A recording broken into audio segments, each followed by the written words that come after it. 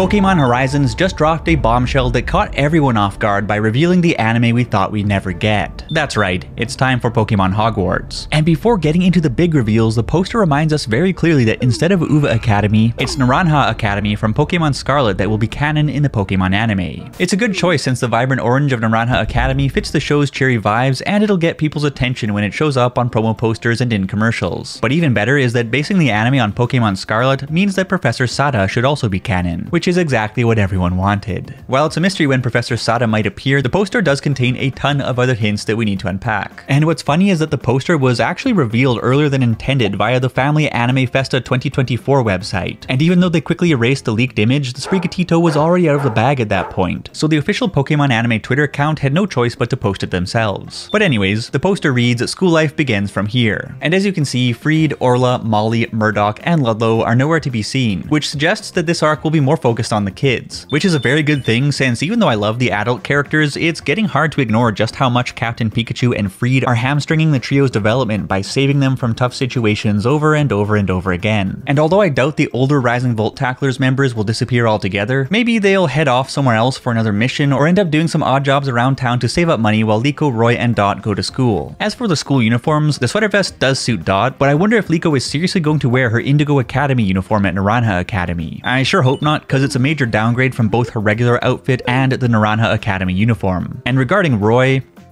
well, even weirder than Roy in a Tilly hat is the title of this arc, Terastal Debut. Now, obviously it refers to how Liko, Roy, and Dot will learn how to terastalize their Pokemon, which was also confirmed in Korokoro's version of the poster, but it's just odd that they didn't call the arc Tarastaru Tokun or something along those lines, given that the terastal phenomenon itself actually debuted way back in episode 11, when Brassius terastalized his Pokemon in the battle against Roy. Not to mention that Freed has also already terastalized his Charizard twice in episode 14 and episode 25, and Hamber has even terastalized his Dusknoir in the training battle against Amatheo in episode 34. So as far as viewers are concerned, it's not exactly a debut, but it is going to be cool, and since the quote-unquote bad guy Amatheo just received his own Terra Ball from Hamber, I'd be shocked if we didn't see Liko or Roy battle him at some point later in the arc. And before we break down the other characters and Pokemon in the poster, the big question that is on everyone's minds is what exactly the terastal training will even look like. One likely scenario is that the training will be similar to the first class mage exam in Freeren Beyond Journey's End, where mages need to pass a 3-stage exam in order to earn their first class qualification.